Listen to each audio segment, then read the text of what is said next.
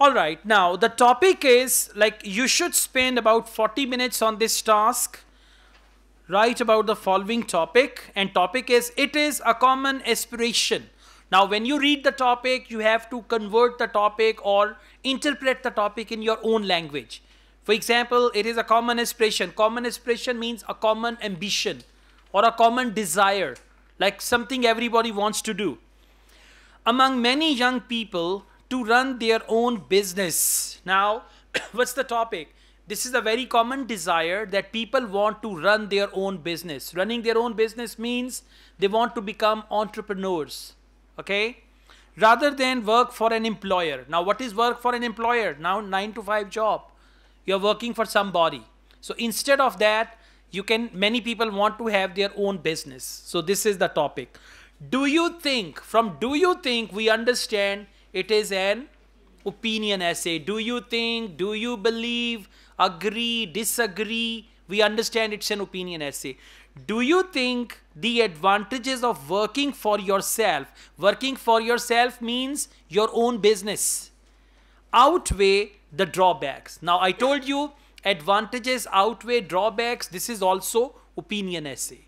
Okay, positive or negative development, that is also opinion essay. Now please tell me, doing your own business and 9 to 5 job, which one is better? Business is better. For some of you, 9 to 5 job will be better. So if 9 to 5 job is better, you need to come up with 2 reasons why job is better. And if you think business is better, you need to come up with 2 reasons why business is better. Okay, maybe you are more independent when you're doing your own business. Second, you can earn profits. In job, you have only salary. So something like that. So you can spend around 3 to 4 minutes thinking about the topic, coming up with ideas that I will write this, and all that. Now, give reasons for your answer and include any relevant examples from your own knowledge or experience, and write at least 250 words. This is extremely important. Many students do not reach this target of 250 words. And by the way, 250 word limit is minimum. You may write 300, 350, but remember you have 1 hour for 2 tasks. In task 1, you are supposed to write 150 words, and task 2, 250 words. So if you can write comfortably 300 words, 350 words, that's perfectly all right. But do not write less than 250 for task 2 and less than 150 for task 1. Okay, now when you start your introduction, in introduction, the first sentence is a general sentence about the topic. General sentence about the topic. And what's the topic?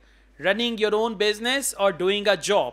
So these days, it is a common aim of many people leaving university to try to start up their own company. This is a general sentence about the topic.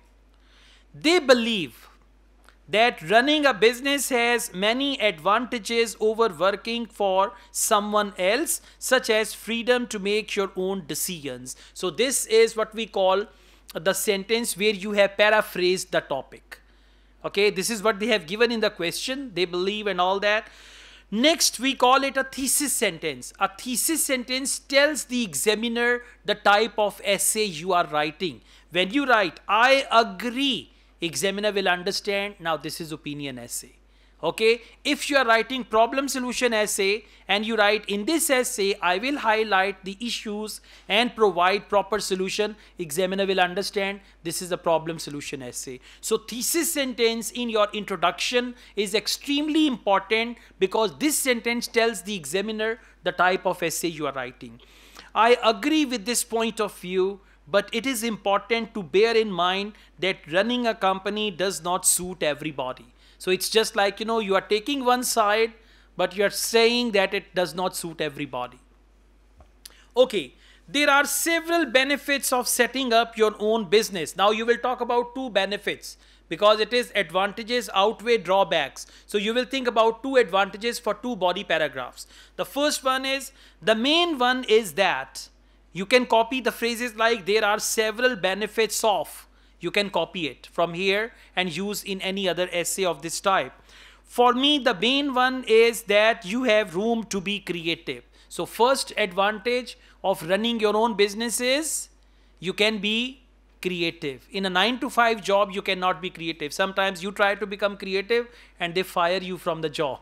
Okay.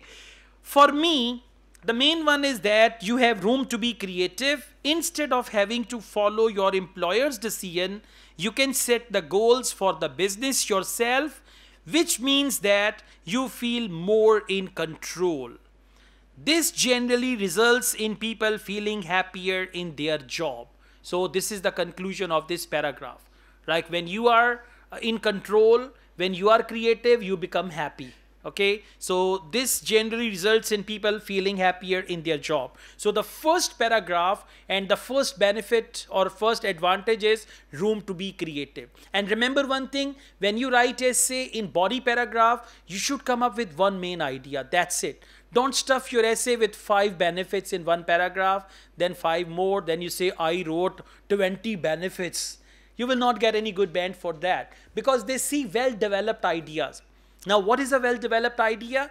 A well-developed idea is where you give one idea, you elaborate that idea, you give a relevant example, and you conclude. Okay, let's look at the next paragraph. Not only that, you can also keep the profits. So what is the second benefit? Profits. You can keep the profits if the company is successful.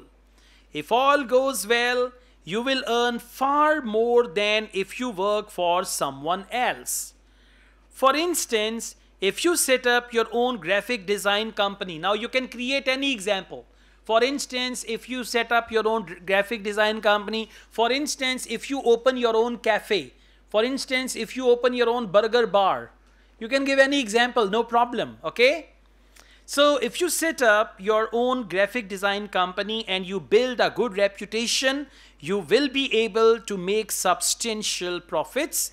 You will therefore be more motivated to work hard in order to make a success of your company.